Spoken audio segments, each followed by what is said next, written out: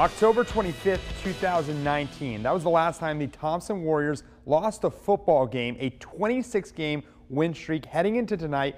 On the line, the Warriors against Oak Mountain. Let's roll the highlights. The #1 team in the state, a coin toss from Alabaster, Alabama, the Thompson Warriors. They like to throw the ball early, and they like to throw it often. There's one right there, Connor Harrell. He's going to link up to Justin Peegs. A 49-yard touchdown, 7-0 Thompson. On the defensive side, Jeremiah Alexander, he's pretty good at football, and he chases down the Oak Mountain quarterback and gets the sack. That's going to force a punt. Then Connor Harrell, he hits Ryan Pippins for an 11-yard touchdown. Thompson goes up 14-0 in the first. The final, Thompson wins and makes it 27 straight. Next week, the Warriors, they have a date with Hoover at the Hoover Met. Both teams are undefeated. Woodlawn and Huffman, both with just one win on the year. They face off at Lawson Field. Who's going to win their second game of the season?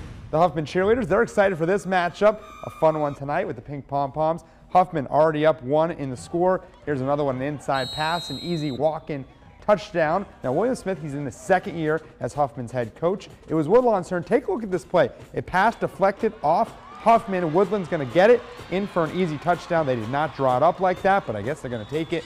But Huffman's turn on offense this time. In the second quarter, they're going to go deep with a pass. What a throw and what a catch for a touchdown. The final, Huffman wins big, 56-26. Vikings pick up their second win of the year. Woodlawn falls to 1-7 on the season.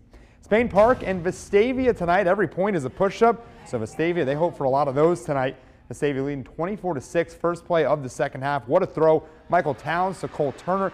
88-yard touchdown, 30-6 after a missed extra point.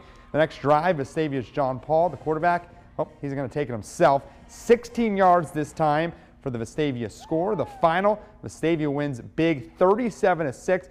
The Rebels advance to 2-6 on the year. Center Point and head coach George Bates, they take on St. Clair County. Center Point to start the game. How about this? Jabari Collier, the two wideout, Camarius Horn for a big touchdown there. They score 6 and a lot more. The final score in this one, 52-16, to pick up their 6th win on the year.